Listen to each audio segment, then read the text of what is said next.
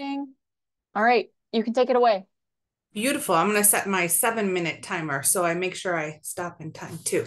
Hello, my name is Angela Thering from Buffalo State University. Thank you for having me. I wanted to share my journey of learning about OER as someone who had a fair amount of early fails and messes and kind of turned off to OER, even though I liked the idea of free content for my students and a lot of the issues that we've been talking about with access. And the journey I've been on directly related to SUNY's relationship with Carnegie Mellon and OLI. So my title is Instructor Reflections on Taurus and OLI at Carnegie Mellon. Those are their OER tools.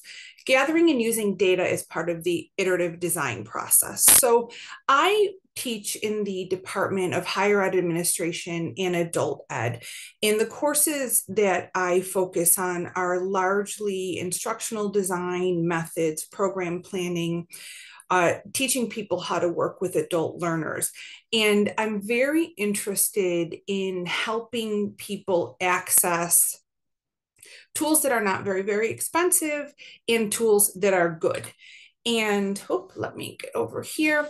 So in this session, we're talking about practical strategies, gaining familiarity. Just quick, I threw links in the chat to the websites I'm going to because I didn't trust clicking on them for this.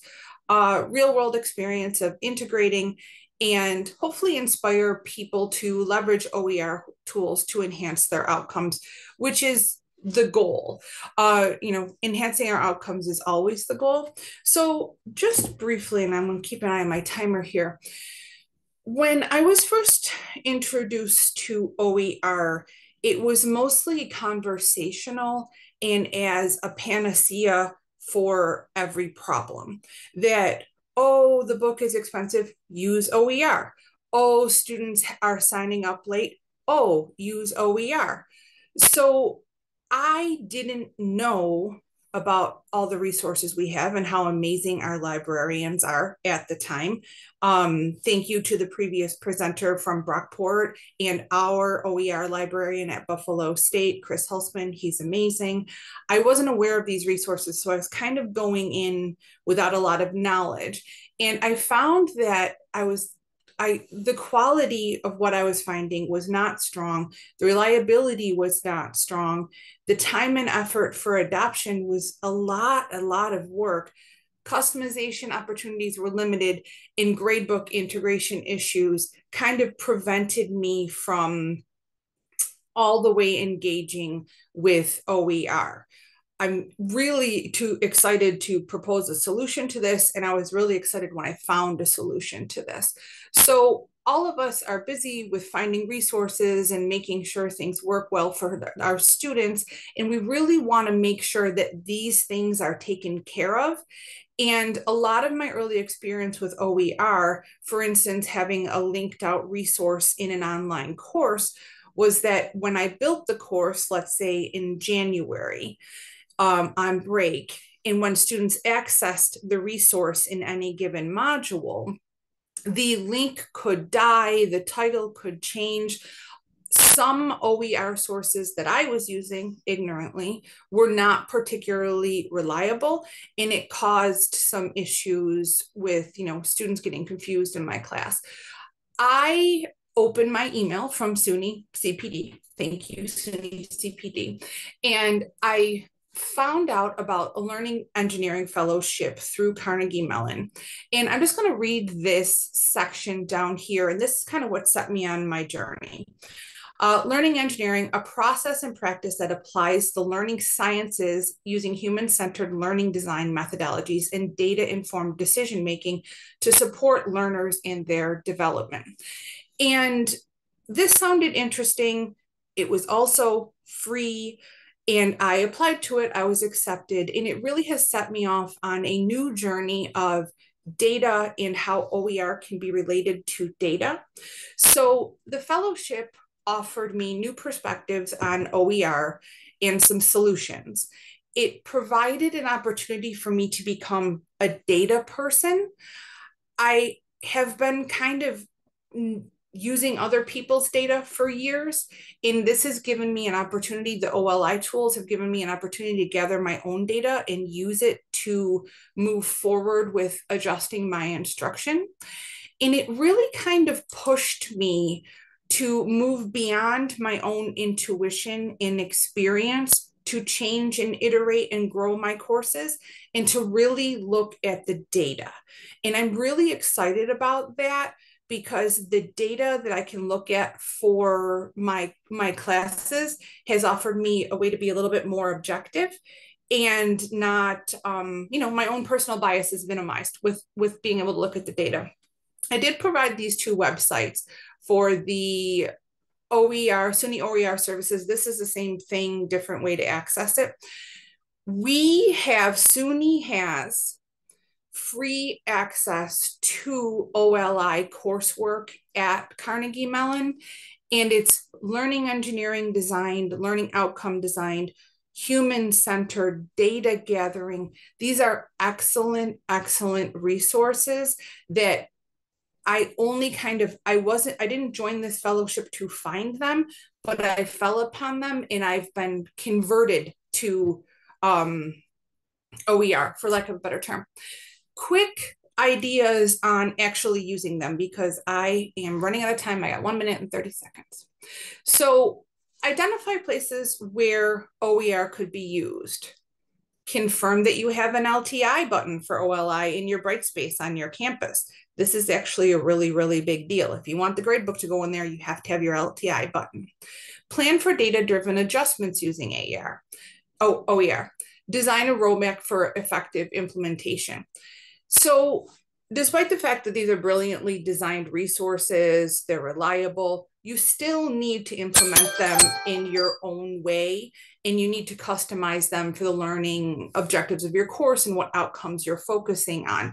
So we need to kind of set this up and give it some time, but it's really, really kind of easy and customizable. In addition to that, when you enter a course, this is, for example, American English speaking course. Reminder here, free, no cost to SUNY students. Excellent and free are not often a combination we see. So we can customize, pick out sections we want, use the whole class, can kind of do whatever you want with it. And it's very exciting. And I will skip this slide and I will share with you that another group I'm involved with at OLI at Carnegie Mellon and I are doing a long presentation tomorrow and hope to see you there. Thank you. Great. Thanks, Angela. That was wonderful. I know we have Eric up next. Eric, I'm going to spotlight you. And if you want to go ahead and get your screen shared, I will then start your timer. All right. Looks good to me. Can everybody see the slides? Yep, this looks great to me. I'm going to go cool. ahead and get your 8 minutes starting now. All right, thanks. So hi, and thank you for taking the time to attend this lightning session. I'm Eric Kowalik, an instructional designer at Marquette University, and I'll be discussing how the Marquette Library created a series of open educational resources for information literacy instruction. Before we get started, I wanted to share the link to the GitHub site for this project where you can learn more about it and download the modules that will be shown today. The files are free to download, though you will need to have a copy of Articulate Storyline if you want to edit them. The current versions were made with Storyline 360, but older versions can be found in the repository. Little overview of what to expect. So I'll talk a little bit about the background about the program these modules are being used in, describe the development and implementation process, explain the process we went through to decide on how to share the modules, and then some lessons learned and next steps. Real quick, Marquette is a Catholic Jesuit university founded in 1881. If you're not familiar with the Jesuit order, they strive to be #1 in all things, including humility. The campus is in beautiful downtown Milwaukee, Wisconsin, and had a 2024 enrollment of 10,908 students, 7,233 of whom were undergraduates. The instruction efforts I'll talk about today take place as part of Marquette's Foundation in Rhetoric program. It's a collaboration between the Marquette University English Department and the libraries that goes back to at least 1980. The nature of the collaboration has varied, but until recent years entailed mostly traditional one-shot instruction and scavenger hunts, FIR is taken by almost all incoming freshmen. There are usually around 46 sections of FIR, and it is by far the biggest instruction client for the library. There's also an opportunity for the library to connect with students and show them the value of the library and its resources. The course provides students their first exposure to academic research and academic writing, and is taught mostly by graduate students and adjuncts. In 2013, this collaboration began a new phase with the incorporation of online information literacy modules developed by the libraries. Traditionally, the signature pedagogy for Library Research Day has been a one-shot instruction session in which librarian tries to fit all the information literacy knowledge into either a 50 to 75-minute class session. The one-shot sessions present challenges. You can't always cover everything students need to know, and it can be especially difficult if a librarian has an early session in the unit before students have a topic. Also, there's not a lot of librarian interaction before or after sessions. While students may learn in a one-shot where to find help, getting them to come in for additional help after such short exposure to libraries and their librarian is a challenge. Often librarians end up being a lot like actors in Christopher Guest's film Waiting for Guffman, in which they anxiously await the arrival of Broadway producer Mort Guffman, who never arrives. In 2012, due to turnover in both the English department and the library, librarians and instructors took this opportunity to reconsider the library instruction format and implement new strategies to improve the teaching and learning of information literacy concepts in the FIR program. Some of the changes included the creation of a librarian role in the learning management system, which allowed the librarian the same ability as an instructor without being able to assign or view grades. So the librarian could post content, create discussion forums, and review student submitted work and leave feedback. Previously, librarians could select sections, so there were times when an instructor would have a different librarian for each of their sections. By assigning librarians to instructors in that sections, librarians could build relationships with their instructors, which allowed, in most cases, more integration of the librarian into the course. We also encourage librarians to seek an embedded librarian model when working with instructors. And then lastly, we developed e-learning modules that could be incorporated into the learning management system to allow for flipped instruction or homework activities that would not interfere with class time. In developing the online tutorials, team of librarians focused on threshold concept, which Meyer and Land describe as core concepts that once understood transform perception of a given subject. So for example, the ability to narrow a research topic, to find appropriate sources for your topic, and the ability to correctly cite your sources are some of the threshold concepts for information literacy. The team also reviewed literature on multimedia learning theory and relied heavily on Richard Meyer's work. Initially, the team had planned to develop a kitchen sink module that covered all these topics, but after reviewing the literature, the team decided on developing smaller focused lessons that offered practice opportunities, explanatory feedback, and gave students some control over the experience. Using an iterative design process and paper prototyping, the team spent the late spring and early summer of 2013 developing and testing the original 8 tutorials using Articulate Storyline. After a pilot in fall of 2013, these tutorials were offered to the FIR instructors and librarians for use in fall of 2014 instruction. And although 8 tutorials were developed, instructors were only encouraged by their librarian to use the Introduction to Academic Research tutorial in their course. To help librarians and instructors better understand how to load the tutorials into the learning management system and what information would be captured, the team developed a website which showed all the tutorials, provided links to demo versions of them, and as well as instructions on how to load the tutorials into the learning management system and view student submitted work. Working with Marquette's business intelligence team, a dashboard restricted to designated library employees was created that contains a variety of filters to allow librarians to filter through the data, including by module type, term, subject, course, name, and date. Student responses to the module interactions can also be viewed via the dashboard. Additional information about the development of this dashboard can be found in the URL of the slide. Since the modules are launched, we've seen 3 types of implementations that have been utilized by instructors and librarians. So there's the lone wolf, where the instructor just wants to do it their own self. They don't really want the librarian to be involved too much. So they add the modules, implement them on their own, either online or face-to-face. There's still the traditional one-shot instruction session, but modules can be used prior to instruction for a flipped session so that the librarian can spend more time in class focusing on higher level topics, or they can be used during a class visit to kind of make an interactive experience. The last one is besties. So that's where the friend raising between the librarian and the instructor have gone really well, and they're more integrated into the course. They provide feedback on student work, and they can visit multiple times. In 2014, we presented at a library conference and received much positive feedback. So we wanted to figure out how we can share these out. So after looking at a couple different options, we decided to go with GitHub because it has the ability it's a software platform to share software and have backdated content and things like that. So we decided to use that to be able to disseminate it a little bit better. Lessons learned, consider the license you want to release your OER under. Creative Commons may not be the best choice if your OER is software. What platform will make it the easiest to distribute your OER and allow the community to contribute to the project as well? The development cycle never ends. Technology and software changes. Ensuring your OER stays current, you need to keep developing it. Since the modules were developed, they've undergone 2 major revisions. Documentation for those who will use utilizing the modules is vital. If you build it, they will come does not apply here. Doesn't matter how awesome the software is, if faculty and librarians can't easily use it and assess the student work, adoption will be a challenge. And then next steps. So from instructor feedback, there's a strong desire for a rubric to assess the modules, especially the open-ended feedback. We're a small development team. We want to ensure the modules are accessible to all learners, including those with assistive technology. So we continue to test and improve in this area. And we'd love to have more development partners who could expand on these modules and provide additional feedback to improve on them. Thanks again for listening to this lightning talk. And if anyone's interested in learning more, helping with some module development, please reach out to me. Thanks. Great. Thanks, Eric. Right on time, too. 18 seconds to go.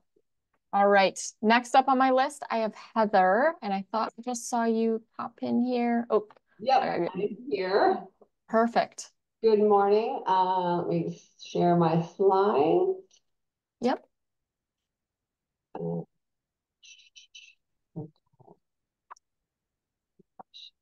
Slideshow. Okay. All right. Does that look good? And you can hear me? Yep. Everything looks good. I'm going to go ahead and start your 8 minutes. Okay, perfect. Hi, everyone. Good morning. I'm coming to you from the West Coast where it is cloudy today, which is nice to see.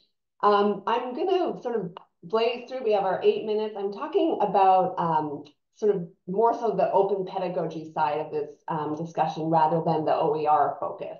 And this is, I'm going to share with you some material. I'm working for an upcoming book chapter that's actually coming out of SUNY as well. A text called Emphasizing a Student-Centered Process. Okay. So learning outcomes, again, we're going to focus on something called the collaborative syllabus, which might be new, but it is a practice that reflects open pedagogy. So I'm really going to go through what a collaborative syllabus is, how it can support student learning, how we can modify our syllabi based on student feedback, and then the potential benefits and challenges of this approach. So when we're thinking about open pedagogy, a lot of times the literature does conflate open pedagogy with OERs specifically. But we know that if we sort of look deeper, there's a lot more facets to open pedagogy. It's much more expansive. It is a wonderful model of learner-centered teaching in which we decenter the instructor and empower our students with more agency. It's also anchored in constructivist, but having them really construct that knowledge, really have those aha moments. And it's also, of course, anchored in a strong social justice orientation where we value access and inclusivity and diversity. So I like this definition of open pedagogy. It's a site of praxis, a place where theories about learning, teaching, technology, and social justice enter into a conversation with each other and inform the development of educational practices and structures. Okay, so I just sort of set that up as some of our framework here. I also really like this framework provided by Nasembeni and Burgos that they discuss the open educator, which is really they take dimensions of openness and intersect it with the different areas of work that we do as educators in a classroom. And they describe how we can basically create open design, open content, open pedagogy, and open assessment. So these are all different spheres within our work that we can open. And in this presentation, I'm focusing really on dimensions of open design, thinking about course design. And there actually is an area of scholarship and practice that talks about collaborative course design. And so this is an approach to course design in which we can involve our students as collaborators in designing the course. So I'm going to get into more specifically, obviously, the syllabus, which is one way to really actively engage students in thinking about the learning experience that they're about to embark on. Collaborative course design is associated with higher levels of student engagement, perceived learning, satisfaction, and professor evaluations. So moving here more specifically into the collaborative syllabus.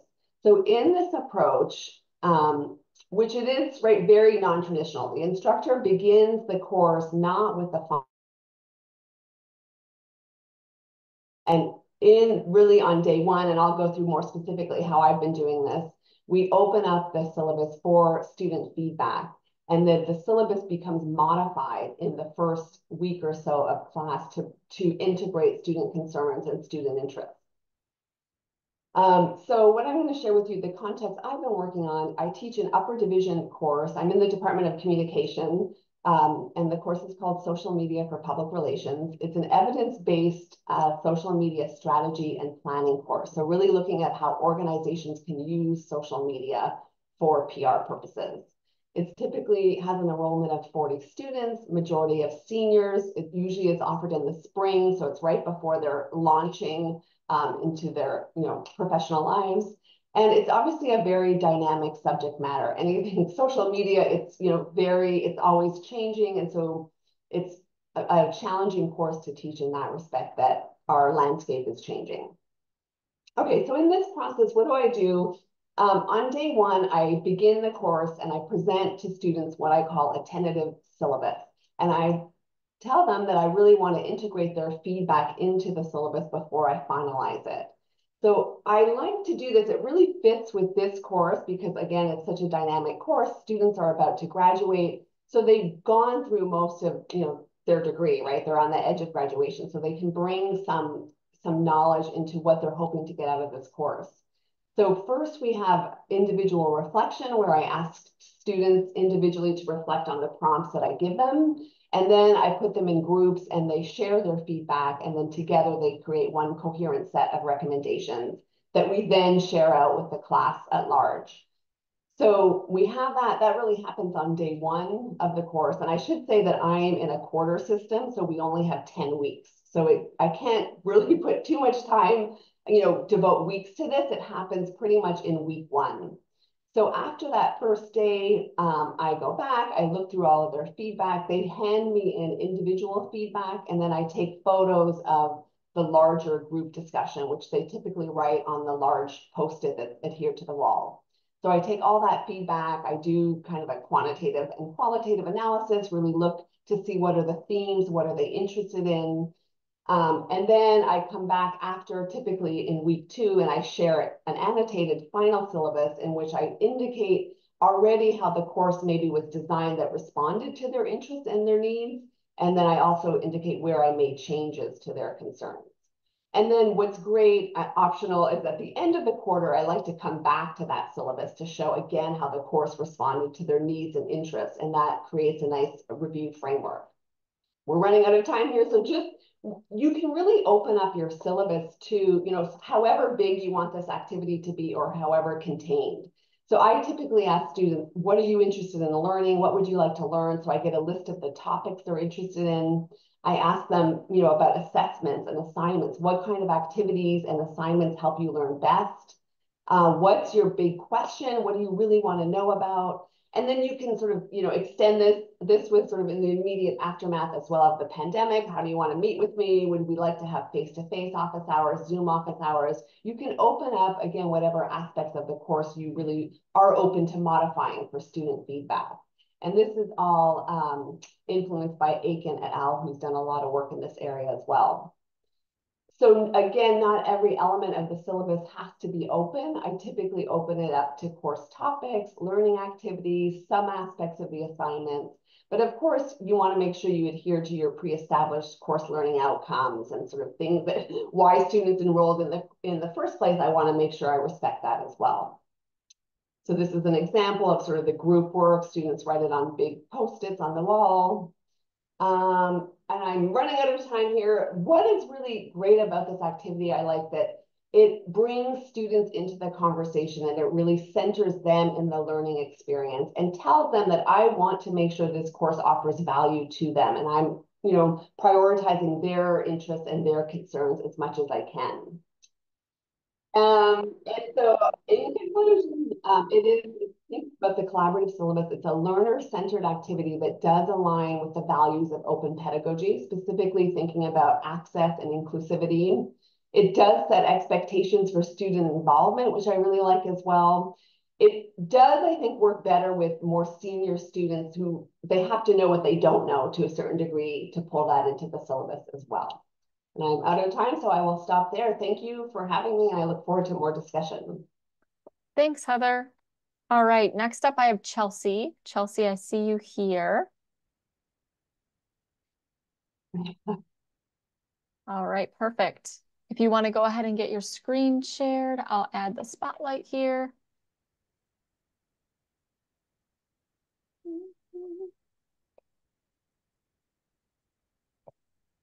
Perfect. This looks great to me. I'm going to go ahead and start your 8 minutes. Okay, great. All right. Hi, everyone. My name is Chelsea Slack, and I am an assistant professor in the Communication and Media Studies Department at Southeastern Louisiana University. We are located in Hammond, Louisiana, which is on the north shore of Lake Pontchartrain. So I actually live in New Orleans, and I'm joining you guys from sunny and beautiful New Orleans today.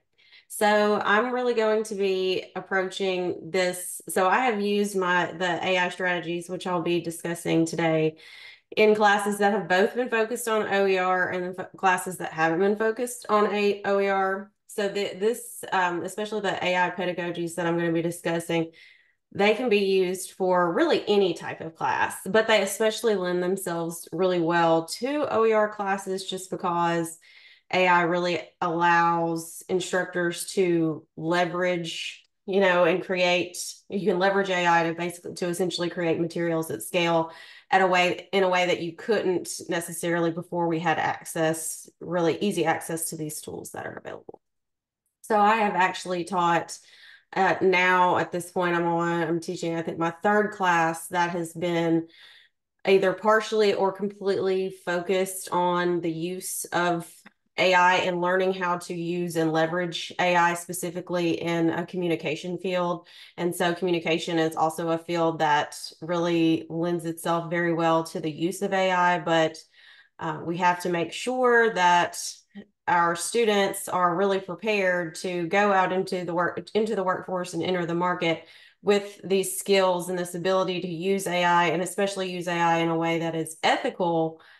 We absolutely have to prepare students for the realities of that. So that's one of the really important objectives for today. That's kind of like the background of both of these objectives at its core is, getting everyone to, one, understand, AI is here, it's not going away. And then two, if we do not specifically address AI literacy in classes like communication classes and English classes that deal with basic information literacy, if we're not addressing the AI skills in those classes, then in that vacuum, students are just going to learn about it anyway, but they're not going to learn about it in the best possible way.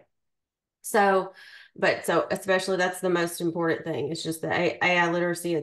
If we don't teach them, they're still going to learn. They're still going to figure it out. And they're just not going to be learning about things in the most ethical ways. And then especially another thing that we're going to touch on is the issue of explicitly teaching students about the implicit bias that exists within artificial intelligence.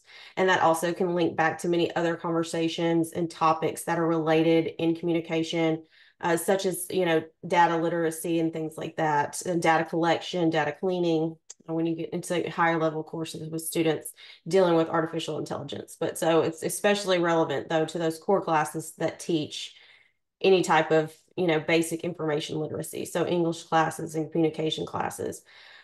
So in my experience, in my own department, at my own institution, and then and also other departments that either, I've been a part of as a student myself, or, just having, friends that work there, I know there's a whole lot of reticence, especially within English classes, communication classes, these classes that are already so heavily based upon writing. There's a whole lot of reticence, and people are I kind of usually feel like it's either people are really, scared and they don't want to allow students to use AI at all, or the students themselves are really, really scared because they've had some teacher scare the death out of them before. Or, they're much more open to it and open to embracing it. So it's here to stay. The reality of the market that students are entering for a litany of fields is that they are going to need these skills. And if they don't have these skills, then they're going to be at a significant disadvantage entering the market. So to do justice by our students across a number of fields, we absolutely have to teach them AI literacy. And like sticking our heads in the sand is not going to work. And then we have to really emphasize that AI and critical thinking, those two things are not mutually exclusive. AI and critical thinking, AI can be like a partner and you can write and learn alongside AI, and critical thinking is still possible. And then also another really important thing is that as an instructor, if you are wanting to explicitly get students to use AI, so something I get students to do in like a communication case studies class is they will have to go, they'll like almost like get into an argument with the AI. They'll have to ask the AI, ask ChatGPT, how would you handle this situation? Then they go back and intentionally poke holes in ChatGPT's solutions and repeatedly ask it, higher and higher level of questioning to really get into the logic, especially of whatever its strategy would be for whatever the given case that I used AI to create, for them to also use AI to analyze, to really get them to understand the shortcomings of AI. So that's another thing that's really important, is the only way that students truly understand the shortcomings of AI is that they have to use AI a lot. And the more you use AI, you'll be, this is my experience, is that one, you really, really understand the shortcomings and how stupid AI can be, but then you're also really, really, like you really are excited about all of the possibilities and capabilities out there. So, but you do have to scaffold those things. So you're going to have to like, obviously to do this in a class, you would need to adopt and use AI yourself and really come to learn through that process of prompt writing how to really get down to the nitty gritty of, whatever it is that you're asking the AI to do. And so they're doing that yourself, and then also by modeling, and then you have to model that for students, then they are really able to understand how to use it in a very critical way and and also in an ethical way. So once again, we just have to focus on the critical thinking, and we have to, the more students use AI, the more they will understand the things that AI can't do. So the more they are able to understand that, the better they will be able to articulate that in the marketplace, in that these are the things I can bring to the table to an employer that you cannot outsource to artificial intelligence. So that's something that's really important. Students need to be able to articulate that. Something that is one of the last things I definitely want to get in here is, though, if you are wanting to use, like if you are wanting to adopt and force students to use artificial intelligence, something that you definitely need to build into the class is a discussion about the problems that occur with AI data sets, how there is like implicit bias that's built into the data set, that's then built into the algorithm, and then how that can be kind of like a cascading problem, especially when you're using something like ChatGPT that has the capability to it is actually learning from its, it's learning from its user as you're using it. So if the user is flawed, then it's, constantly updated data set can be flawed. So that absolutely has to be addressed. And again, you have to tie it back to that conversation about data, especially if you're in a communication class. It makes sense. So ultimately, in the end, the most important thing is to ask, am I wanting students to demonstrate knowledge of the content, or am I wanting students to demonstrate a writing skill? If you're wanting them to demonstrate knowledge of the content, then don't get too hung up about them using AI, because they really can learn a lot from it. All right. Thank you. Great. Thanks so much, Chelsea. All right. Next up on my list, I have Natalia. Natalia, I see you here. Perfect. Hi. Yes, and I have my partners, Judy and Meredith, will be with me. Okay, So sounds good. let us get the slides up. Okay. And oops, start here.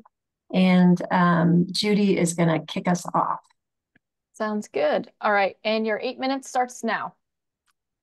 Good day, everyone. My name is Judy Beck. I'm part of this team of myself, Natalia Bowdoin, Meredith Hallcroft, presenting today on taking what we learned and building an OER and OEP community of practice at our university, which is the University of South Carolina, Aiken.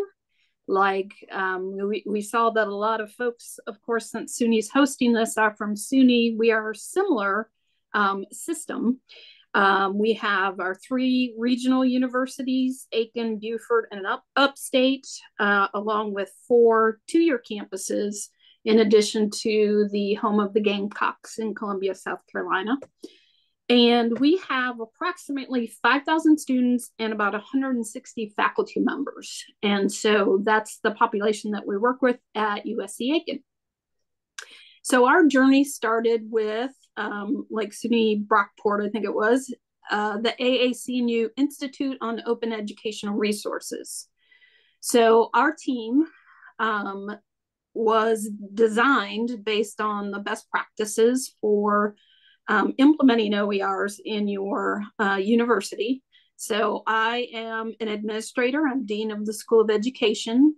Natalia is with the library, where our many and ours at USC Aiken OER initiatives kind of began. Mitch Combs is a faculty member. Our online learning support person is Meredith Hallcroft. And then always, of course, bringing in your Center for Teaching Excellence, and that was Timothy Lintner. Yeah, so similar to SUNY Brockport, I think we were in the same group with them last year at the AAC&U Institute for Open Educational Resources. And that's when our journey really started. And we didn't intend to create a community of practice. That was not part of our original goals as part of the Institute, but there was this kind of trajectory from going from the Institute. As part of our Institute goals, we had to create a Master Teaching Series certificate, which we implemented last spring. And it was really out of that experience where it became clear that one of the most beneficial things was this creation of a community of practice. So the Master Teachers series that we did in collaboration with the Center for Engaged Teaching and Learning. And as Judy mentioned, one of our team members is the director of that. And the series had these 4 different sessions over the course of the semester: a very basic introduction to OER and OEP, and then a second basic kind of introduction to OER, what they are and what they aren't, how to find them, how to use them in the classroom. And then for the 3rd session, we did focus on open educational practices, and specifically focused on implementing non-disposable assignments as an open educational practice. And then for the last session, we did a more advanced OER workshop on adapting and creating OER for your specific course.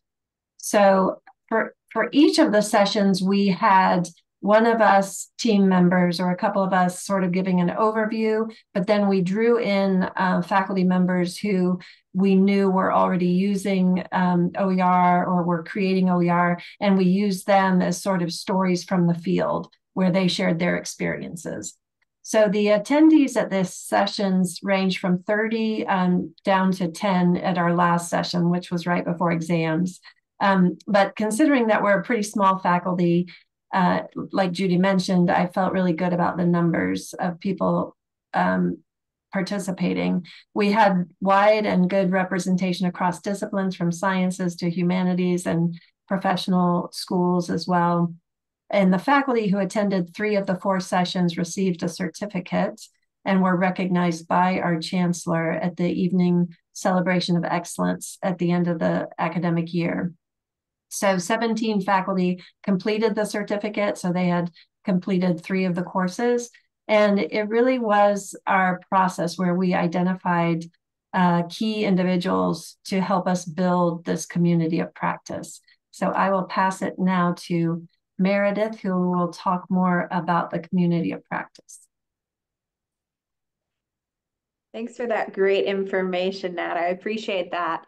So following the great success that we had last year with our workshop series, we wanted to keep that momentum going, and we decided one of the best ways to do that was through a community of practice that began recently in the fall 2024 semester.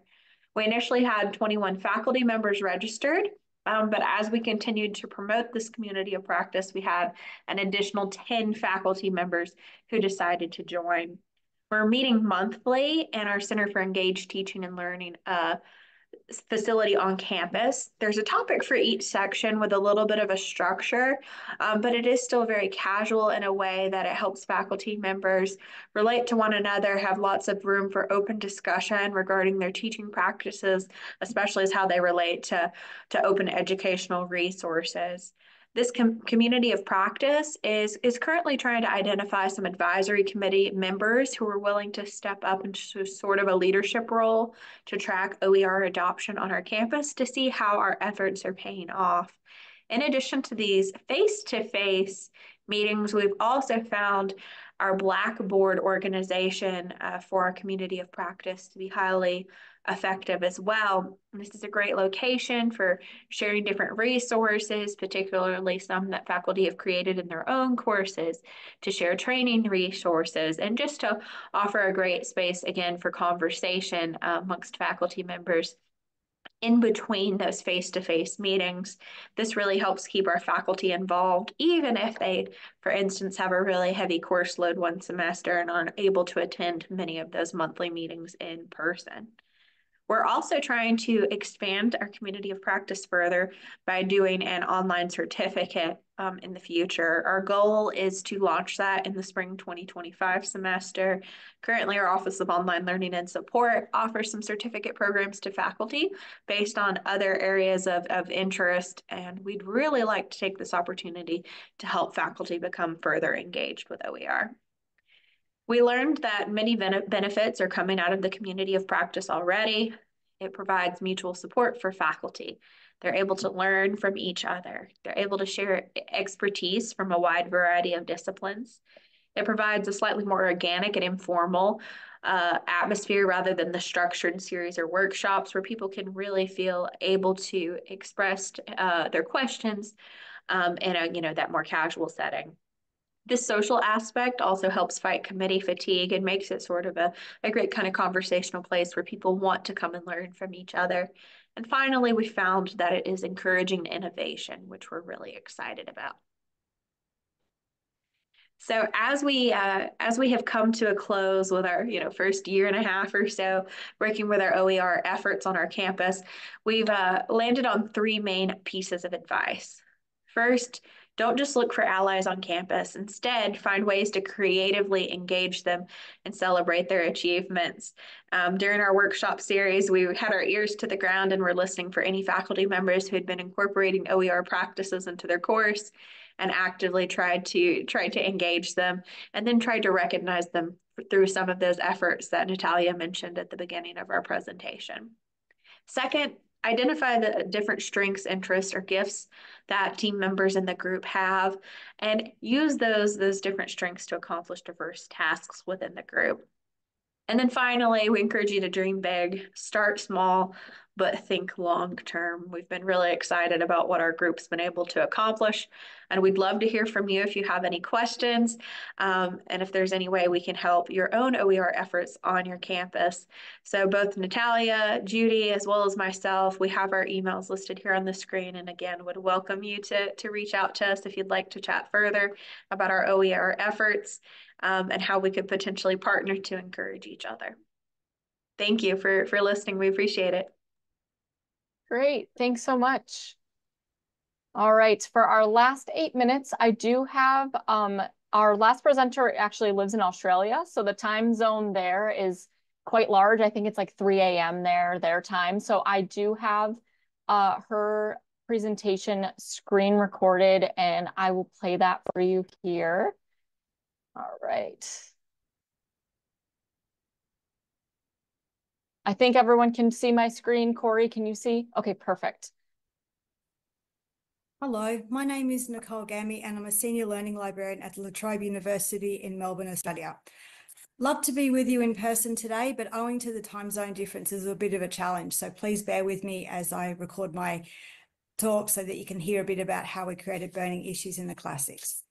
Before I start explaining that particular process, I'd like to make an acknowledgement of country. La Trobe University acknowledges the ongoing connection to land and the unique valuable contribution to the uni and broader Australian Society of Australian Indigenous Peoples. I pay my respects to Indigenous elders past and present and extend this respect to any Indigenous participants joining today or watching the replay later on. So today I'd like to go through and explain why and how we actually put burning issues in classics together and give you some ideas about how you might like to replicate such a project in your neck of the woods. So why even bother in the first place about doing this?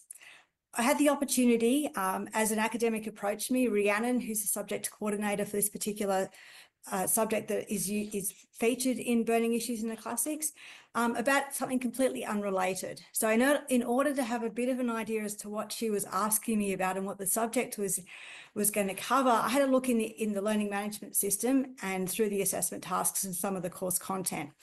While having a look at that, I discovered one of the assessment tasks the students had to complete was a digital project in plain English explaining about some issues that have a modern context, but potentially have an ancient history associated with them. So I thought, well, this would be an absolutely fabulous thing to share more broadly and not for them not to get stuck in the learning management system once they're submitted.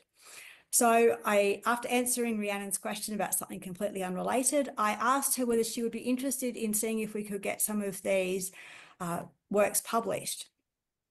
So after that, we then worked out a process. And with my background as an environmental scientist and having worked with landholders and that, was very much aware of putting out and managing these types of projects. And I was keen to avoid any kind of snags, things like conflicts of interest or having complaints put together about the process.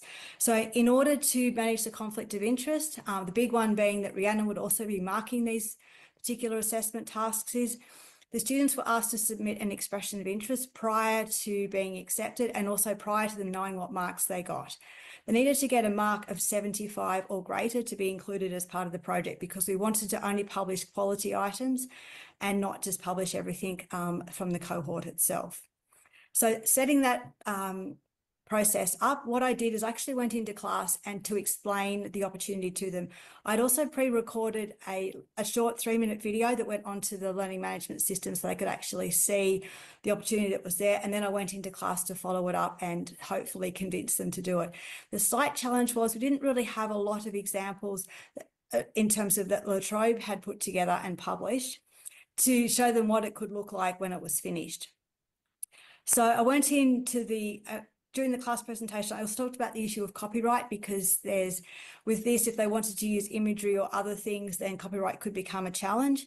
They were encouraged just to put their project together at the time, and then we would potentially look at copyright issues a little bit later, but wanted them to be aware even if they weren't going down this to publish in this or going to publish somewhere else, nothing to stop that they couldn't.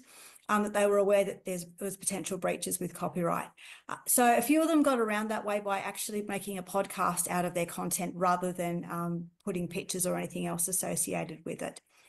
So after the expressions of interest were emailed to myself, I didn't share those with Rhiannon until after the marking had been completed.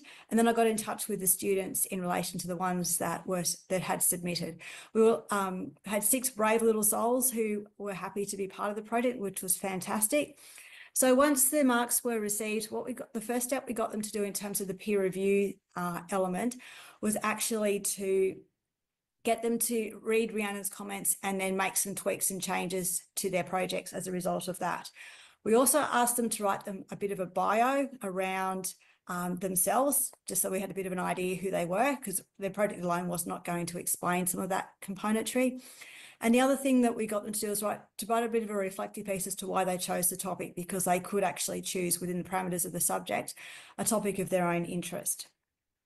So that was the first thing that they needed to do. They emailed that to me, and we found a second person who could then reviewed the content again and provided them with some further feedback in terms of to tweak things a little bit more, another fresh set of eyes having a look at stuff. As part of this process, they also needed to sign an author agreement to allow the e-bureau who was publishing the item to publish the content. They still retained the copyright, but they allowed the e-bureau to publish their works. And then in terms of that, we're hoping it'll be released. There's just a few more little tweaks to have happen, and then it will be available for general consumption, and hoping to get some good feedback and some potential interest from the book in that sort of sense. We're also documenting the process. This is something that's quite achievable for others to actually undertake. And as part of the publishing process, Rhiannon wrote a chapter around the context of the subject to provide a bit of an idea as to what was coming. Then myself and a few others wrote some content around things like accessibility, copyright, ethics in terms of accessing information and those kind of componentry as a sort of a bookend to the item.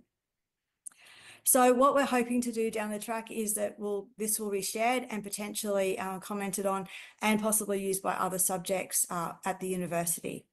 So I'm hoping there might be a little bit of interest around the book. If you have any questions, you are more than welcome to get in touch. My email address will be provided in the chat along with the link to the book. Hope you enjoy the conference.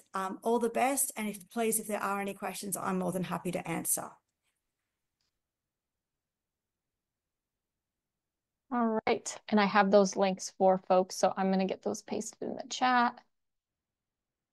And that was our last session or last presentation in the lightning round. So now we can open it up to questions. If folks in the audience had questions for specific presenters or presentations, we can unmute, put them in the chat. We can definitely have time for that until we break for lunch in 9 minutes at 12:30.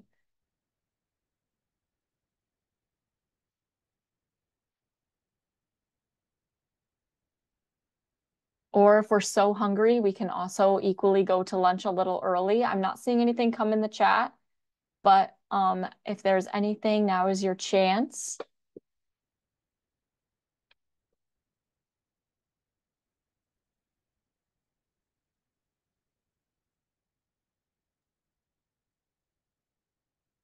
Heather put in a plug for a book coming out that seems of interest to this group for sure.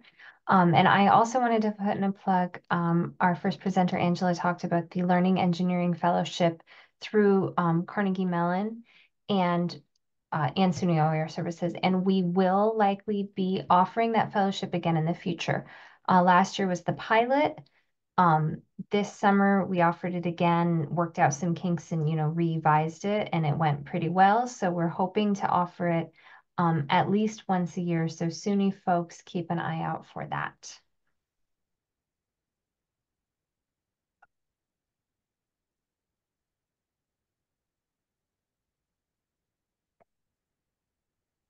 All right, Megan, we can probably. All right.